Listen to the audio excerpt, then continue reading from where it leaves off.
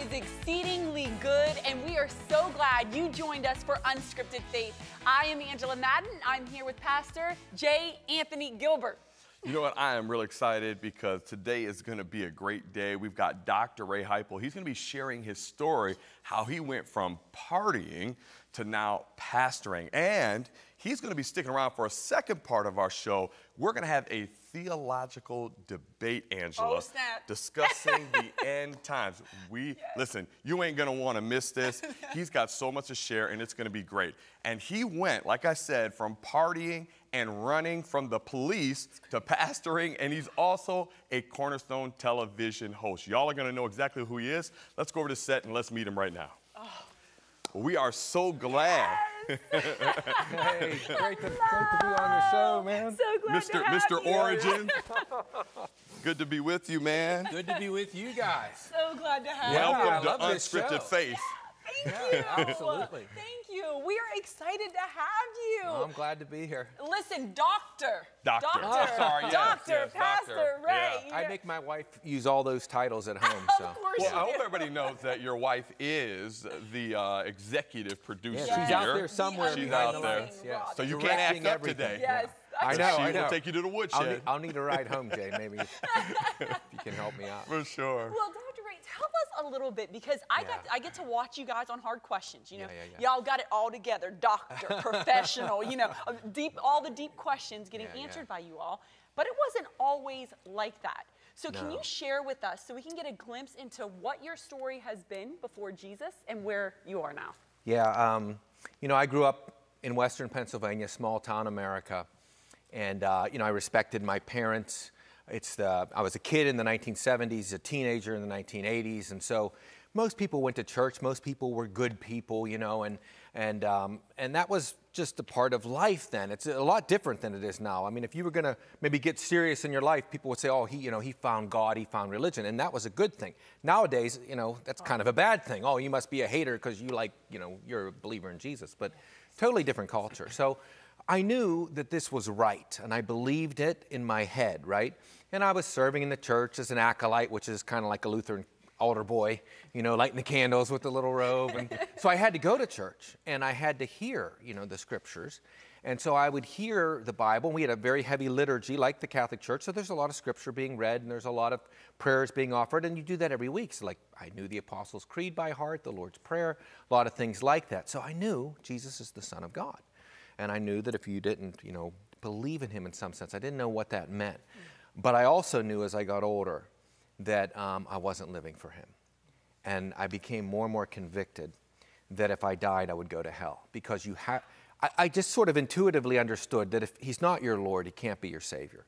If you're not living by his word, then, you know, he can't save you. He won't save you. It's like a king. You know, Jesus is a king, and he saves everyone in his kingdom. But if you're outside the kingdom and you're an enemy, well, his salvation's not for you. And now he offers it to you. Come to me, and you'll be saved, all who hear it.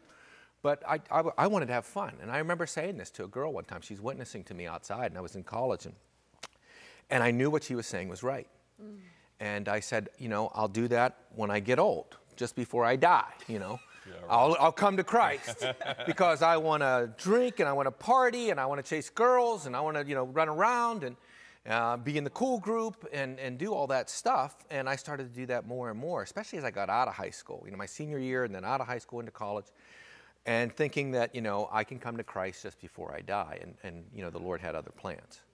Wow. So what happened? I had to be a turning point. So you're partying, you're drinking, you're hanging out, you're doing all these types of things.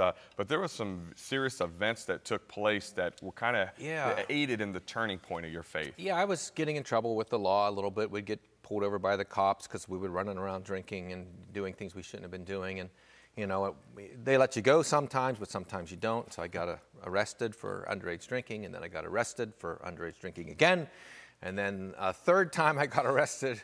Could have been 7 or 8, but sometimes they let you go, you know. But each time the law had changed, so it was always like I was a first-time offender. So I just have to take classes or lose my license for a bit or something. And, you know, I'm 17, 18, maybe 20 the last time. And also becoming more convicted, you know, like a friend of mine was killed in an accident, And I learned about that when I was on spring break down in Daytona Beach, Penn State, big party bus. I mean, it was just a wild, nonstop party. I get back, and my dad, who was trying to call me back to my senses, said, one of your friends is dead. And I was like, oh, wow, which one? And I remember praying that night to receive Jesus into my heart. Wow. But it wasn't real. It was, again, I was trying to do things to make myself believe that if I died, I'd go to heaven. I carried this cross in my pocket and had this words. I carry this cross in my pocket because Jesus is my Savior and Lord. And if I die, I'll go to heaven. And I knew it wasn't true again because I wasn't living for him. So I was trying all these things. I'd touch the fence post when I went out at night because we would do crazy stuff. And I'd think to myself, if I touch the fence post, I'll be alive tonight to come back and touch it again. I mean, just weird, superstitious stuff. And that was the first accident, but tell us about the accident you were in.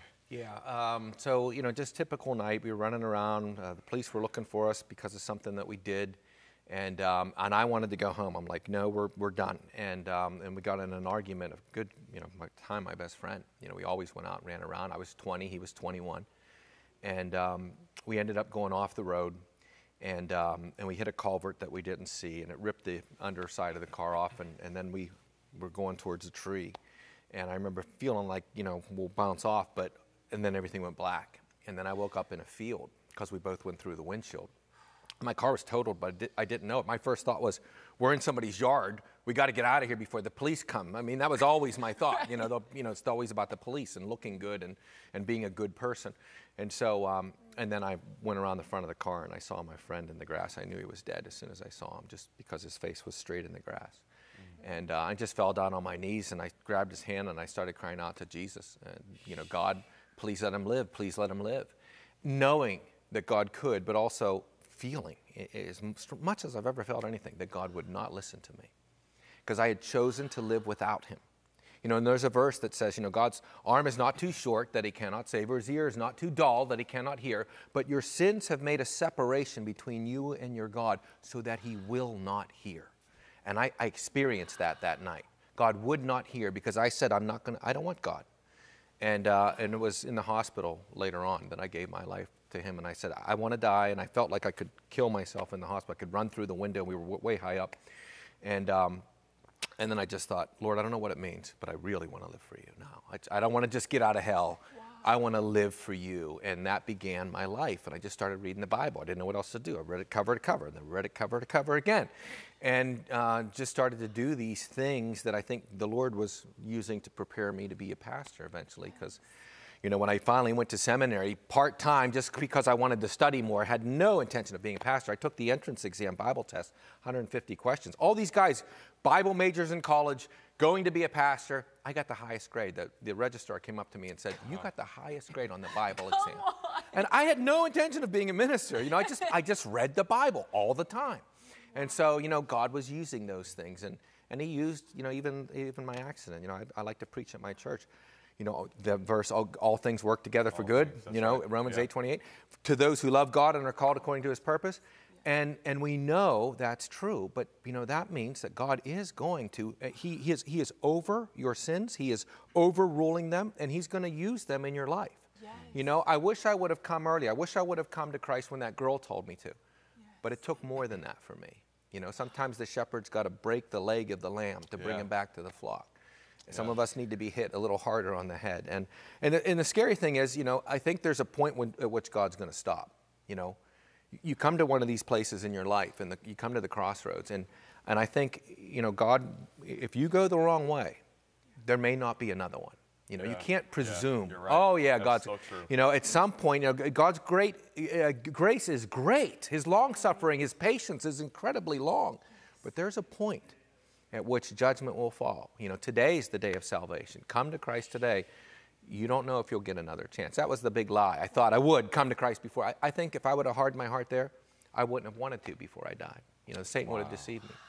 Wow. So, well, we've got like about a minute and a half here, and wanted to ask you, how did you end up at Cornerstone Television? If you can give us the abbreviated version of that, because this is where you met your wife as well, right? right? I met my wife right in this studio. The executive producer. Right over there.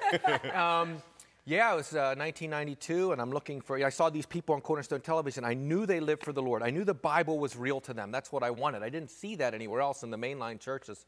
And so I applied to Cornerstone Television, and it was an interesting story about how my resume was spotted because I was from Salzburg, and somebody hunted there, and and they took it to and otherwise I would have probably stayed in the pile. And so I get a tour of the station, the first day, my second interview, I think, first one over the phone. And Larry James, one of the main guys here, does everything, was taking me through the studio. And this woman, Robin Helmstetter, was walking through. And I noticed right away, oh, cute girl, I have to keep that in the back of my mind. Now, you notice the cute girl. Yeah. And as we're walking past each other, right? She has all these pots of coffee. That, there was water in them from her set, his place, because it was a restaurant. And soon, our eyes meet, and I say hi to her, and we pass each other. And as soon as she gets past me, you hear, she dropped all of those coffee pots.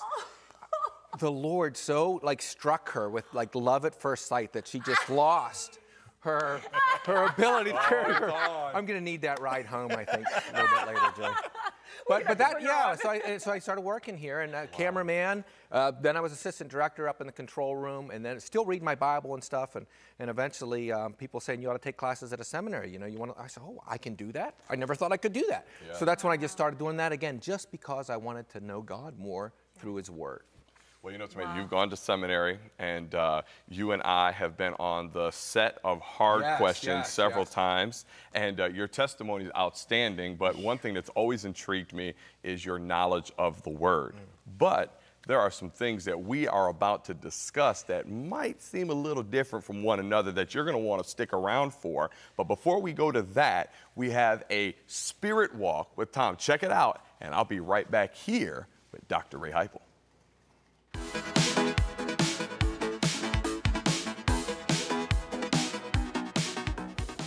Well, the last time we were together, we talked about a miracle that happened. You remember, Peter and John were going to the temple to pray, and someone was begging alms of them, and Peter, he spoke the word of God, and the man was miraculously healed, and he went around praising God. And you know what was interesting about that? Something even better than him being healed began to happen. People began to notice. You say, is that better? Well, let me tell you a little story and tell you why it's better. Last time I also mentioned that I had prayed and my wife had prayed with a man that lived next door to us, and he had seen his knee healed, and even told us later when he was up on a ladder, hey, my knee feels great. Anyway, that opened the door for later on down the line. Actually, as he was getting close to the end of his life, I had the opportunity to pray with him to receive Jesus Christ as the Lord and Savior. What a fantastic story. That is even better than the healing. That is the ultimate healing. That is better than a sign, better than a wonder, better than anything, is that it opens the door for the gospel. Now, everybody saw this. Listen to what it says. This is after the healing in Acts chapter 3. In verse 9 it says, and the people saw him walking and praising God. And they were taking note of him as being the one who used to sit at the beautiful gate of the temple to beg alms. And they were filled with wonder and amazement at what had happened to him. See, the miracles are really, as much as God loves to do them, they're really for something else. They're to open the door to the gospel in someone's life. Someone could be hard. I'm sure you've shared the love of God with someone and they've been hard. They've been closed off. They didn't want to receive it. Well, God can begin to open someone's heart by them seeing one of those miracles. So let's expect that. Maybe it's someone you work with, a coworker you've been wanting to talk to for a long time, and you say, I'll pray for you when he shares something that's bothering him, maybe with his family, maybe in his physical body. Or maybe it's somebody at a coffee shop like this, where you just run into somebody and you start talking to them, and you have the opportunity to tell them about Jesus Christ. And maybe they don't want to hear it, but if a miracle happens, if something with power, with signs, with wonders happens, then God begins to open their door. Listen, everybody's got a key. There's a key to everybody's heart, and God knows what that key is. And He uses us as the instruments to bring that love of God and that miracle-working power to Him. So God has that for you today, wherever you are. You know what happened when Peter preached? 5,000 people came to the Lord that day. 5,000. Just a little bit before, 3,000 had come. So now there's 8,000 people in the church, a brand new church.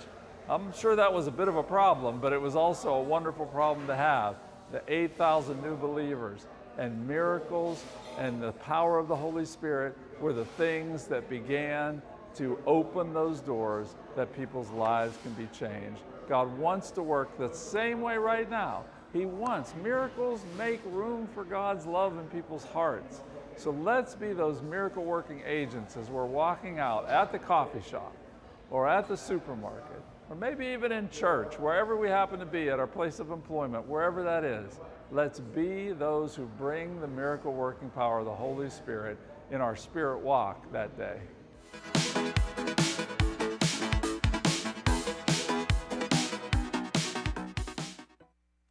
Welcome back to Unscripted Faith. We're here with Dr. Ray Heiple, and as you just saw, we have Tom Hollis that was on there doing the Spirit Walk, talking about salvation. You know, Dr. Ray, you and I are very good friends. You're my brother from another mother. Absolutely. Oh, I mean, I love you. I love you you're too. such a great man, and so appreciate you. But the reality is, we don't agree on everything. Yeah, I'm working on you. You're going to come along eventually. We're trying to get there. We see Tom on there. We go back for. I love it when we're on Hard Question. We get a chance to discuss some of these things. And you know, I believe in being a first-round draft pick.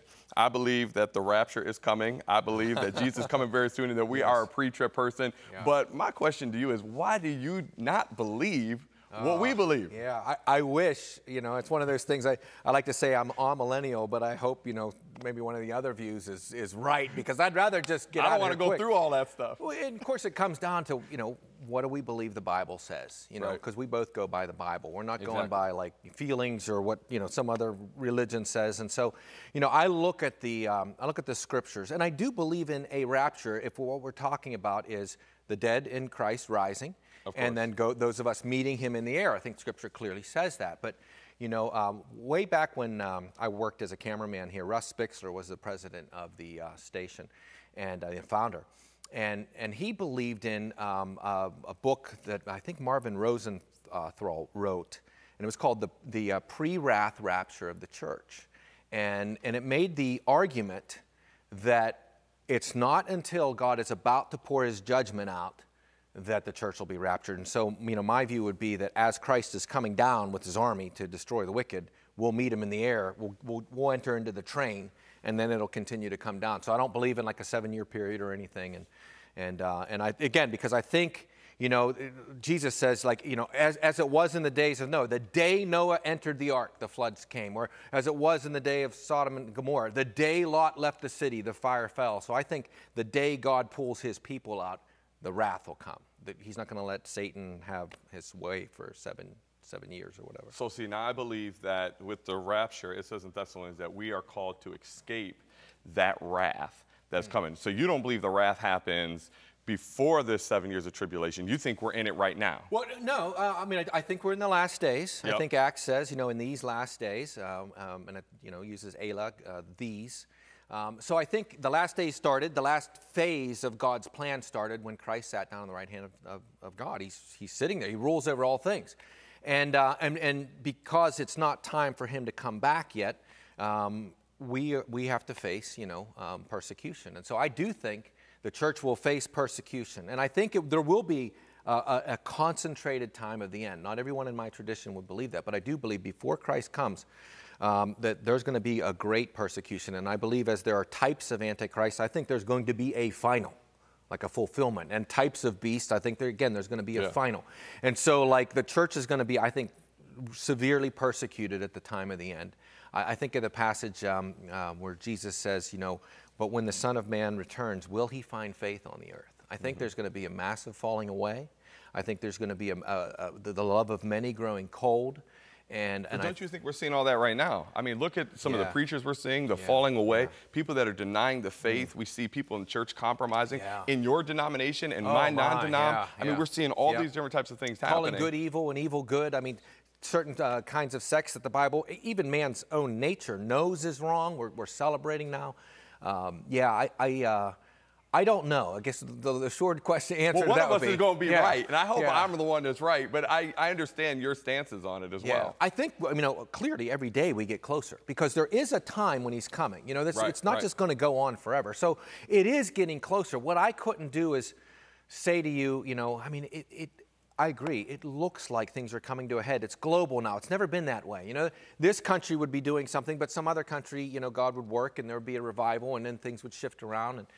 But with it being global and everything being instant, I mean, you know, and it certainly seems like this could be, but I don't want to make that call because I don't know. And of course, I mean, we're all taking a best guess on this because there's so many different things. I wish I had more time. I'd go into you about the Daniel 70 weeks. Because I'd be curious to know, okay, we have the 69 weeks that happened. Yeah. I believe that paused the moment that Jesus showed up and said, how would I love to have gathered you? And they missed their appearing. And those 7 years are that God's determined dealing with Israel during that time, which will start at the point, which is why I believe we're seeing all the attention in the Middle East at this time. Everything's focused in on Israel because Israel is God's time clock, which I know we don't have time to go into all this right now. Well, Lord willing, the producer, maybe you can have some sway with her. Well, let us come back and do a part 2. I hope so. I hope so. Are we out of time? We're getting, no, we got about a minute left. Oh, okay. You got something that you want to add? Go ahead. Well, I do believe, because I think Romans talks about the regathering of Israel. I do believe there will be a revival where many Jews will come to Christ. I don't necessarily believe that it's after like the Christians are gone, because I think there's one body and we'll all go up together, Jew, Gentile. But I do believe that. I do believe at the time of the end there will be a great revival. Many Jews will own their Savior again. They'll look upon he who they pierced and they'll weep. That's right. You know, as one weeps for his own, you know, his firstborn son. And so I think, you know, God's going to do that. He's going to bring a revival in Israel, and I'd love to live to see that. Well, one of the things I know that we definitely agree on, we agree that there's only one way to Jesus Christ. Amen. And we both are in agreement that we believe the Bible is an inspired word. And even though we might interpret it differently on certain things, one thing that is foundational is the way to Jesus Christ. And I'm glad that we agree upon that. Amen, and I tell people all the time, I would have you in my pulpit any day of the week. And you are such a blessing. Well, I love you, brother, and I love just the way in which our friendship, we're allowed to just encourage one another in the Lord. And you really challenge me, your love of God, your boldness for Christ. And, you know, you've been in my church, and you got people to applaud. You got people to applaud, which is, I mean, that alone, you know, almost made me cease being a cessationist at that point. Is that a miracle? No. But it was great. It was great having you and your wife, Tiff. I mean, I call you two the hardest working people in show business, because you've got 15 irons in the fire at all times. And, you know, you really challenged me and you really pushed me, and I appreciate that. I thank God for you, brother. No doubt. Appreciate it. Well, he's going to be with us in just a minute, because we're going to bring Angela back on the set. So stay tuned. We've got a little bit more before we wrap up on Unscripted Faith. When you give to Cornerstone Television this month, we'll send you Encouraging Words for a Discouraging World by Dr. Jeremiah. Filled with encouraging and inspiring words, Dr. Jeremiah helps you navigate the difficulties of daily life with faith, courage, and resilience. He shares practical insights and timeless wisdom from the Bible that will help you find hope, comfort, and strength even in the darkest of times. This book includes biblical examples of hope that will inspire you during challenging seasons, inspiring teachings on how to claim victory even in the hardest of times, practical wisdom for holding God's promises in your heart. Whatever hardship you're facing, Encouraging Words for a Discouraging World will help you find perspective, hope, and a renewed sense of purpose. Request your copy today as our thank you gift when you give to CTVN. To give, call 888-665-4483 or go to ctvn.org/donate. Make Cornerstone Network your home for the best in local Christian TV, bringing you programs like We need people that have become disciples and now they're able to disciple someone else, and not just go to week after week after week get ministered to. After a certain period of time, there needs to be a turnaround. We Left the Light On for You. Cornerstone Network is your home for Christian television. Welcome home.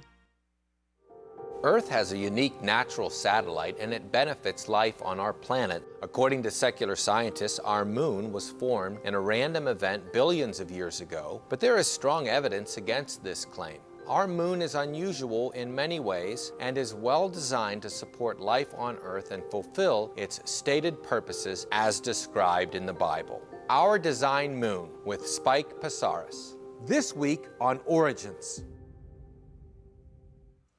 Well, we just enjoyed an awesome theological debate, but what I was most interested in, and this is Unscripted Faith, so we pulled Robin, our executive producer, Wow. we pulled her from behind the camera and the scenes and asked her to join us to share her side of the story of how her and Dr. Ray met. You know this is a miracle, right? Two miracles. No more Two sensationalism. miracles, That's 2 in one day. because like this does not happen, but the fact that he misrepresents this story just gets me every time.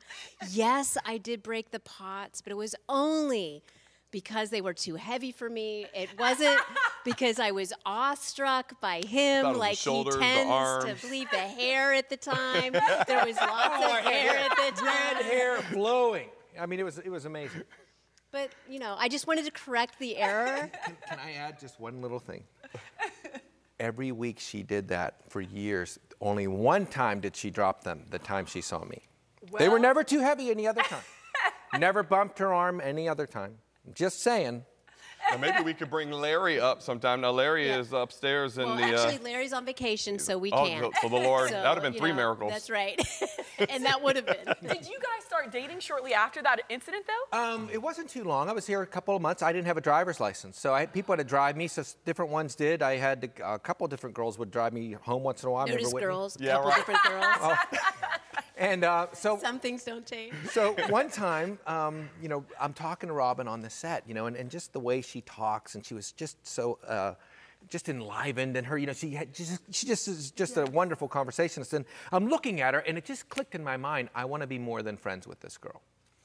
And so I asked her out not long after that. Now she thought we were just going to do what we normally did, you know, we're going to eat somewhere and go, and it was just a friend thing. But I was asking her on a date, and so at the end of the night, we're in my driveway, or my parents' driveway. I still lived at home, and she's ready for me to get out of the car. And I looked at her and I said, "Can I kiss you?" And she said no. That's right. That's right. That's real. That's the real That's one a right real there. story. Oh, she's willing to admit it.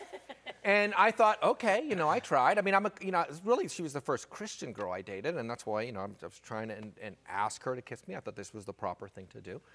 And so I thought, well, she's not interested. You know, I misread her. And so I went the next day, and Larry James and some of the other ones like, oh, Robin, you know, you just caught her off guard. You know, she is interested. And so I remember The whole station was invested. Yeah.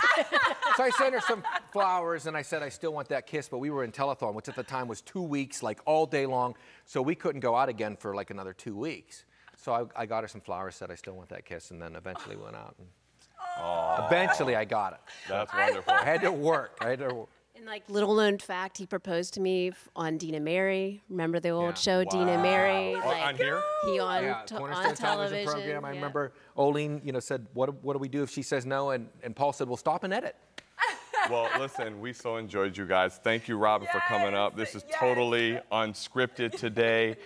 We so appreciate you guys. And ladies and gentlemen, this is as much unscripted as you could possibly be. And we are making love connections here. And God has a plan for your life. God bless you and have a wonderful day. Cornerstone Television wishes to thank all our faithful viewers whose consistent prayers and financial support have made this program possible.